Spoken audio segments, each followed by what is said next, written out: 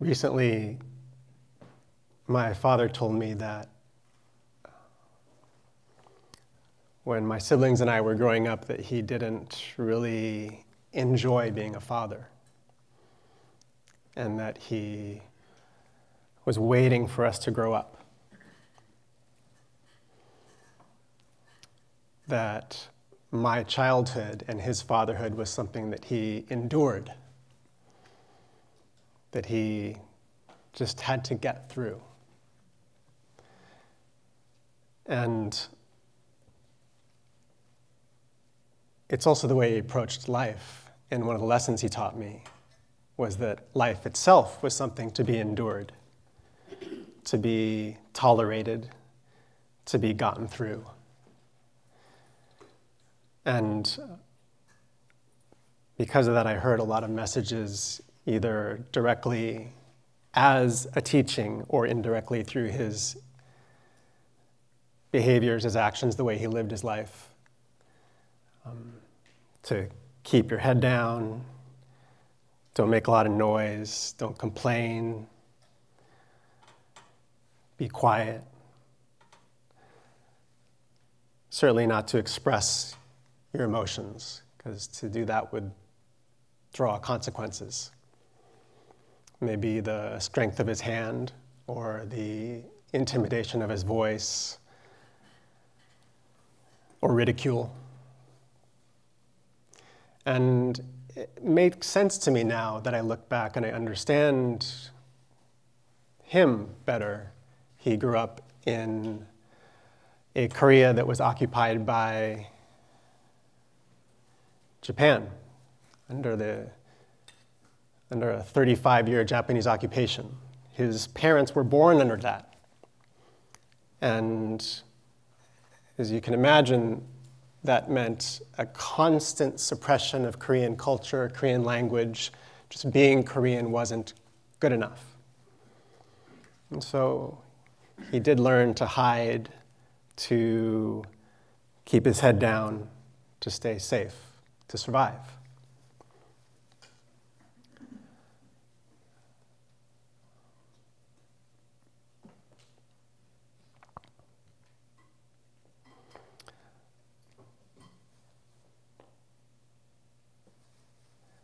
One of the consequences of that for me was that I learned to do that myself. And I always knew that I wanted to be an artist. This is something I just knew as a child in my bones. And there was one day when I was around 10 or 11 years old when my parents sat me down to have a talk, to let me know that this artist thing really isn't a good idea. And to be an artist, you have to be kind of a genius. And you have to be basically committing yourself to a life of suffering and starvation, and you're going to end up living under a bridge. That's what I like to say. And sadly, I believed him. And this wasn't the first time I heard this message. This was the sit down to hear the message because I really needed to hear the message. And so I went inward. I gave up on that part of myself at a young age. And really turned my energy into sports. And sports was the one place where I could escape from myself, from my feelings of depression and melancholy and having lost that dream. But I found it in other ways. I found this way of losing my self-consciousness, of joining in with the group, working together, being in the moment with my teammates, with my opponents, and pushing my body to extremes. And for athletes, endurance is it makes a lot of sense. All athletes understand that to grow and to make progress, one must endure physical pain. One must push up against the edges of one's physical limits. And so I embraced this practice. I loved to go out and run until my legs were on fire. I loved to see how far could I run, how fast could I run, and how long could I endure that kind of pain and discomfort.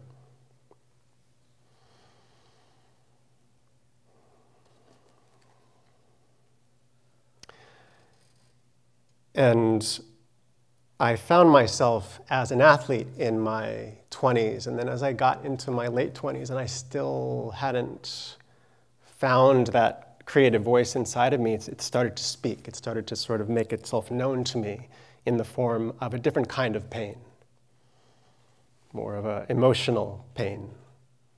Something's hurting inside of me, and I don't know what it is. And around age 26, I couldn't bear that pain any longer. And I decided I was going to do it. I was going to find out what it is to be an artist. I didn't know. And as I began to find that first inkling of my artistic voice, I was just trying to bring all the parts of myself to that conversation. And the first and most natural place that showed up for that was sports. Although, to be truly honest, I hesitated to bring that in. I brought in this way of working with drawing, with working with painting that was very physical. I knew that physicality was so important to me, and pushing my body to these extremes and these limits was very important to me. But I found myself in graduate school in my MFA program, and I was talking about this and showing these big drawings, these big scale drawings that were very physical. And my mentor said to me, you know, I can hear how important this is to you, how much your physicality and your athleticism matters to your creative process. But I don't really believe you.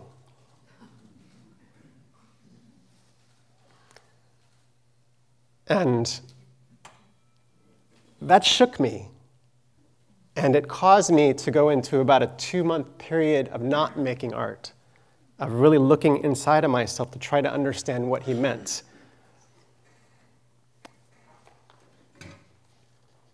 And it was a period of darkness and a period of unknown, and I was journaling, and it was in the middle of winter too, so it was literally dark and cold and raining, just like what we're about to face here. And coming out of that was nothing more than a way of enduring that unknown, and a decision to endure that unknown, and be in that discomfort, be in that, I don't know who I am in this conversation anymore. But when I did finally come out of it, it was a way of combining, basically it was coming back to the playful decision-making of the child. What sounds fun?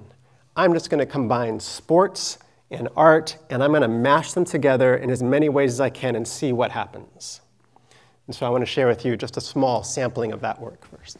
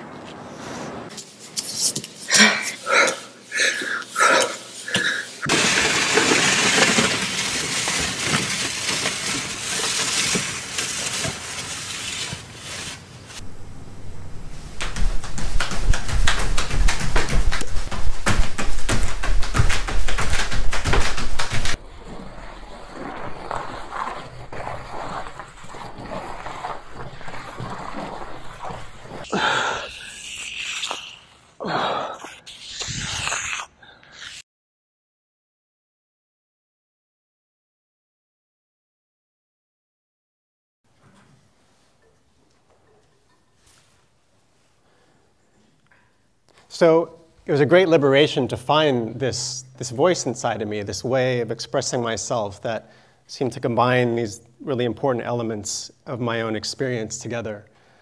It was very freeing.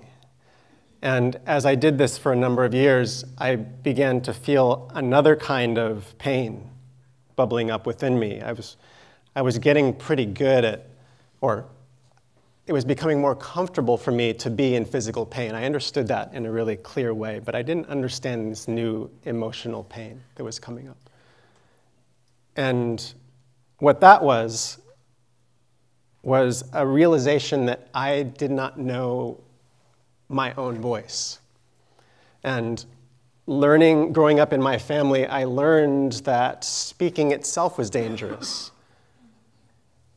So that the way that I responded to those threats, those dangers, the occasional violence that happened in my family was to suppress that voice and to stuff it inside. And I knew that I had this expressive thing that was happening out in the world, but I didn't know how to talk about it. I didn't know how to talk about what else was in there. And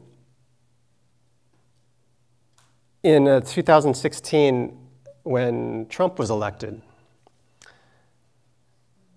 I and many of the people in my community felt a great sense of despair,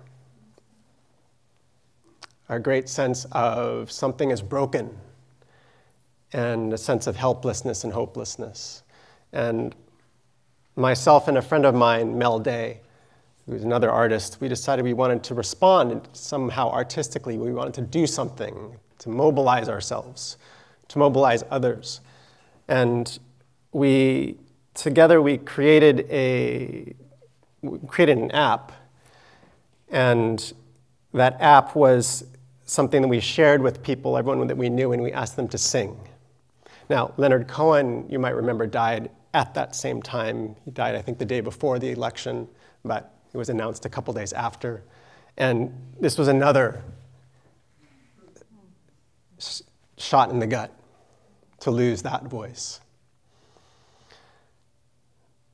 But we chose this song, Hallelujah, as a way of giving voice to that pain and that despair, while also giving voice to the hope in the spirit of humanity, the desire for something more exalted, the broken and the holy. And I don't know about you all, but for me to sing in public, to have other people hear my cracked voice, was one of the most scary things I could think of. And I'm going to play it for you. I'm going to invite you to sing along. The words will be up here, kind of karaoke style, and it will mimic what we asked people to do.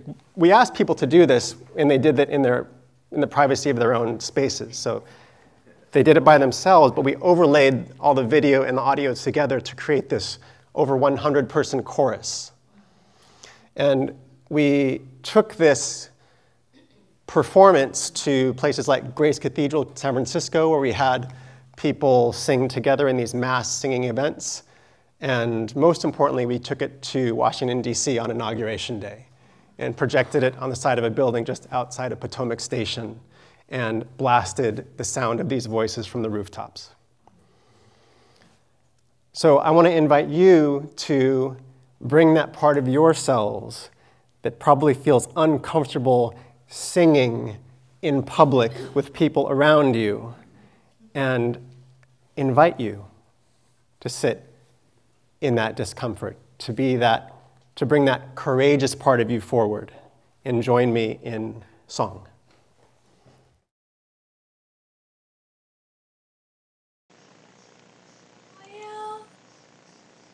Hallelujah. Wait. I'm doing it.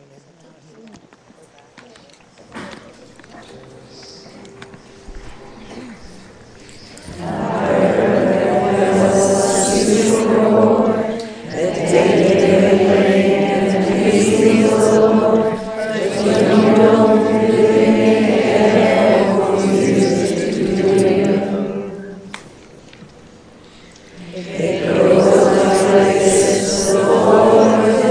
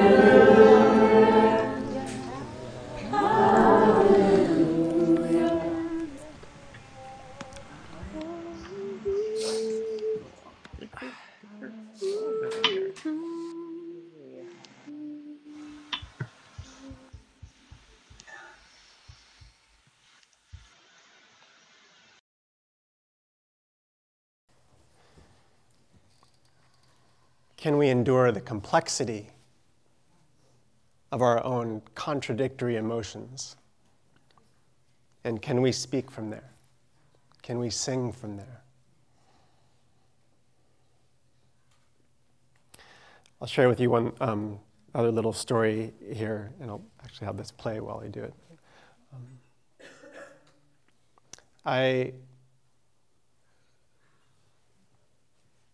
Right before that time, I'd broken my hand. I'd broken a bunch of bones, but I'd just broken my hand in a couple places and had surgery, and I was very incapacitated for quite a while. And in enduring the pain or the discomfort and dissatisfaction of not being able to write, to draw, to use my dominant hand, I decided I wanted to learn to write with my left hand. And so I began that process of just slowly, like a child, learning to pick up a pencil for the first time and struggling through forming letters and forming words and writing forwards. And I really got to understand how left-handers experience the world for a little bit. This sort of pushing across the body and the covering up of the words and the smearing and the not all the ways that it's unnatural to write from left to right for a left-hander. But something amazing happened during this time of not knowing and struggle, which is that in forcing myself to slow down, to be very deliberate, and to pay close attention to what I was doing, I found that my mind slowed down. And the words themselves began to pass through my body in this much slower way, in this way that I could kind of marinate in them. And I began to understand language in a different way. Not in this fast way I had to get everything down and, capture it all, or the way that I was conditioned to do with my right hand, but in this way that was more patient and slow and meaningful.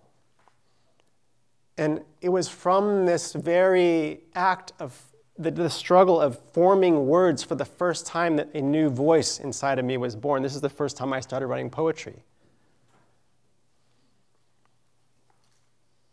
And so I want to offer that any kind of darkness that you find yourself in, any kind of pain and injury, it's not the only thing that's there. There's other gifts lying below the surface if we're open to them. If we can endure that struggle, if we can endure that pain and still move through it anyway.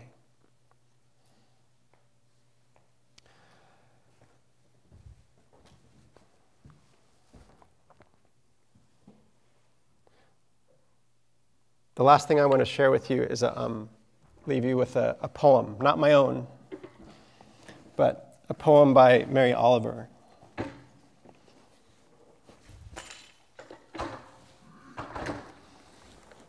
Called The Journey. Oh. Is that my computer doing that? Or can we shut the screen? We don't need the screen anymore.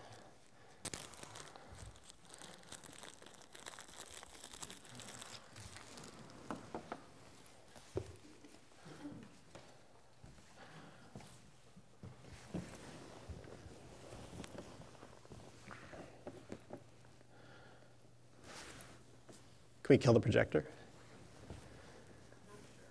Okay. Close the curtains, yeah. Well, they would still project on the curtains, right? Yeah.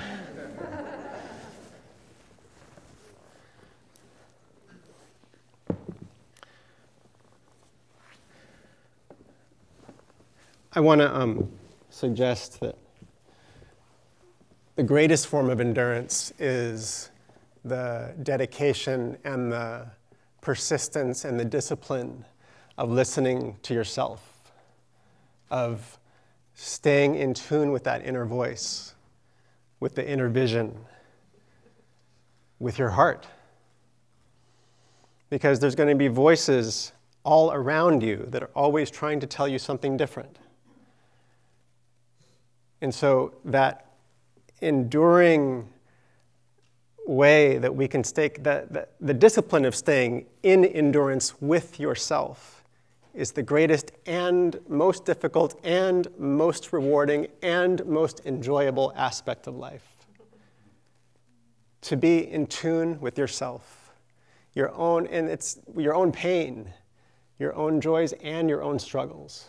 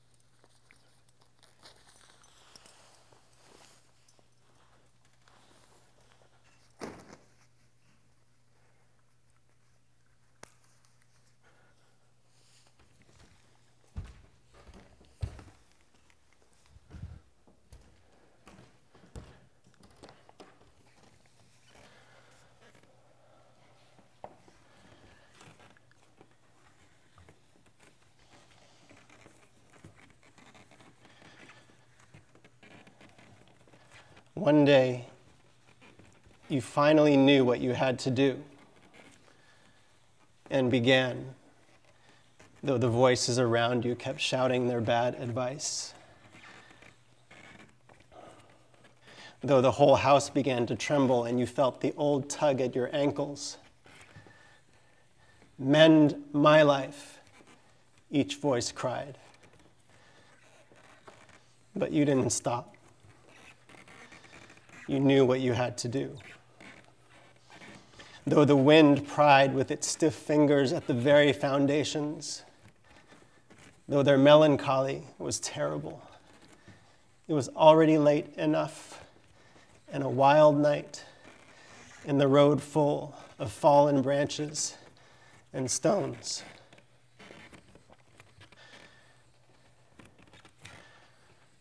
But little by little, as you left their voices behind, the stars began to burn through sheets of clouds,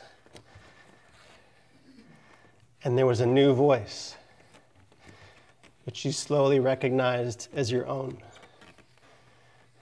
that kept you company as you strode deeper and deeper into the world, determined to do the only thing you could do, determined to save the only life you could save.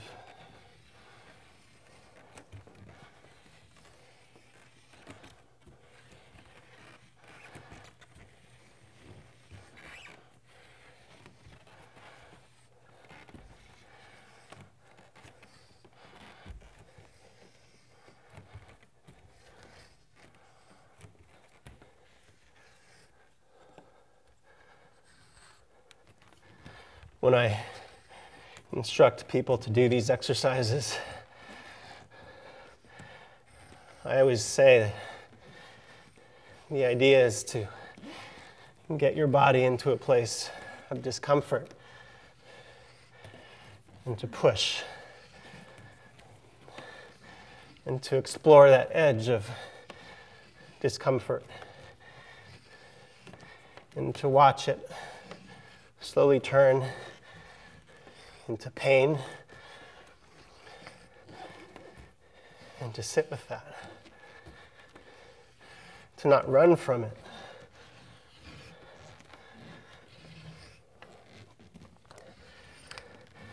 In this exercise, I always say, see how far you can go.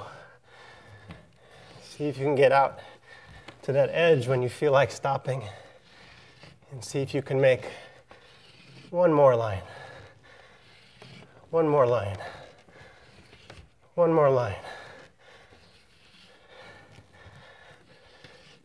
Can you stay with it?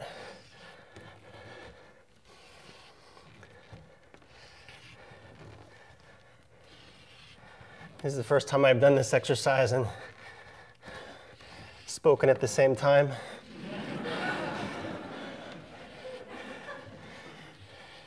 So I don't really know what I'm going to say. The poem's over.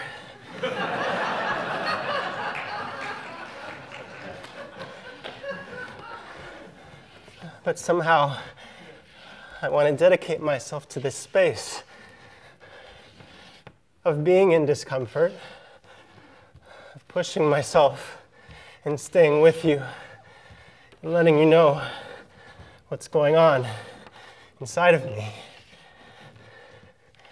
Like the burning that's beginning to grow in my quadriceps and the mounting discomfort in my shoulders.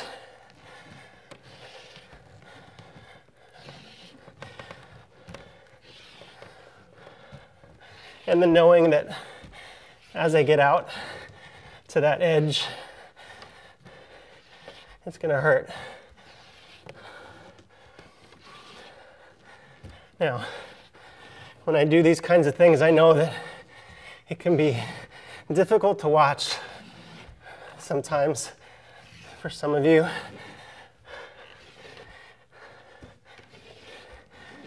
It's hard to bear witness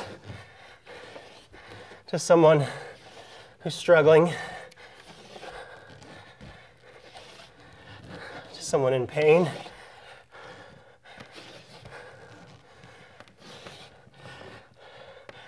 So I also want you to know that I'm safe. I'm okay. It's just that it hurts.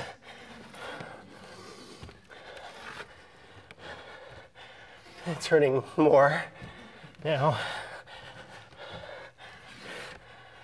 I can see that this stage is not large enough.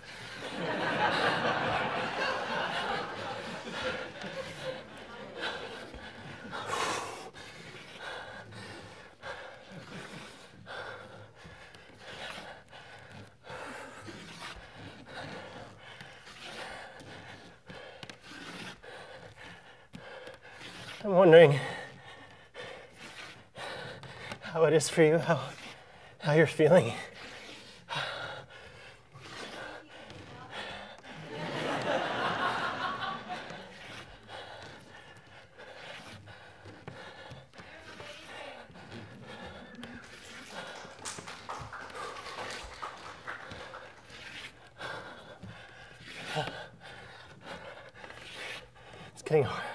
It's getting harder to speak.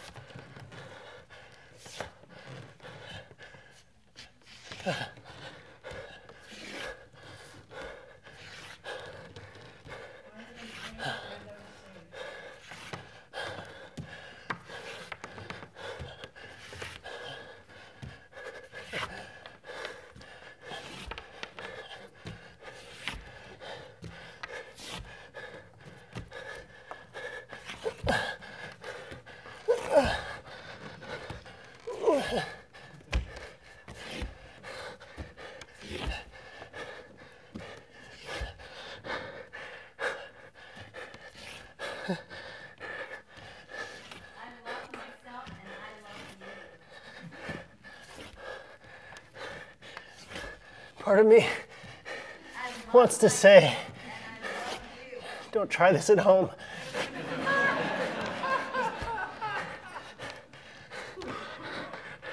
But another part of me says, try this at home.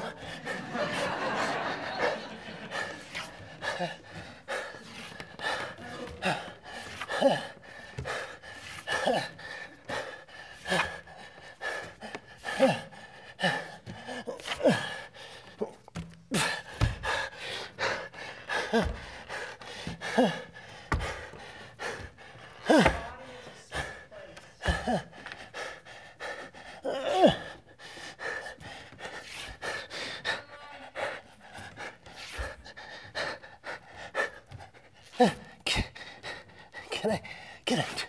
2, 1 more. 1 more.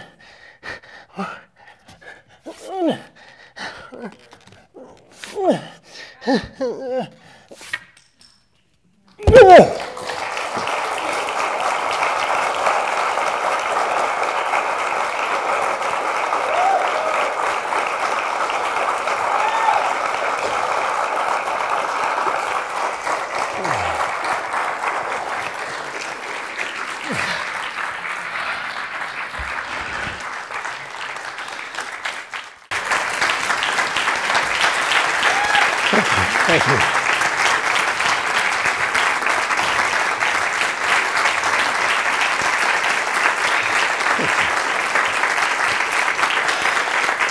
Thank you.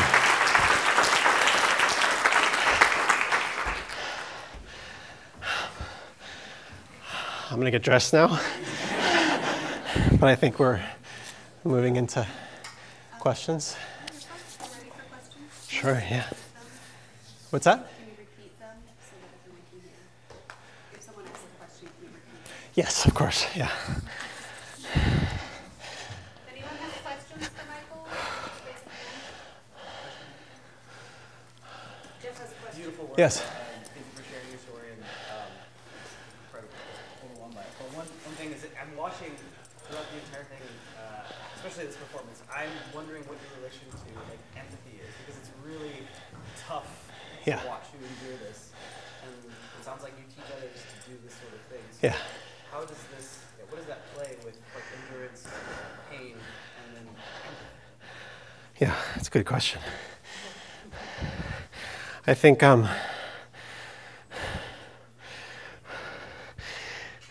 we can easily understand what we mean by physical strength, right? But I don't think we usually think about emotions or emotional strength. And I think to have empathy means to sustain feeling, especially when it's hard, especially when it hurts. So I like to think that whether we're talking about physical pain or emotional pain, the discipline is the same. The discipline is, can I stay with it? Can I stay with my experience and the experience of the other? I don't know if that. Yeah. Thank you. Yeah. Oh, thank you. Yeah. When you were in your master's program and you said that your professor was like, oh, I can really see this like physicality in your work, and you took those 2 months, like those devastating 2 months when you tried to start over and everything. Yeah. And you found that, and you showed us like the examples of your work and everything. What was your professor's response to that? Like, was it like well accepted, or is he still trying like push you further than that? Or do you feel like in pushing yourself, you mentioned like you were feeling like a catharsis from the playfulness of your work that you were doing? Yeah. But then you said that after some time you feel comfortable with your work, and then you started experiencing sort of like a return to some of those like really dark emotions, and you reflected on just like violence happening in your family. Was that something that you were like reflecting on that was happening from your past, or was that something that was actually happening currently with the work that you were doing as you were starting to like feel sort of like complacent and wanting to keep going? Wow. There's a few questions in there, and they're really good. So you might need to remind me but first of all, yeah, my mentor was elated to see the way that I uncovered something new, discovered something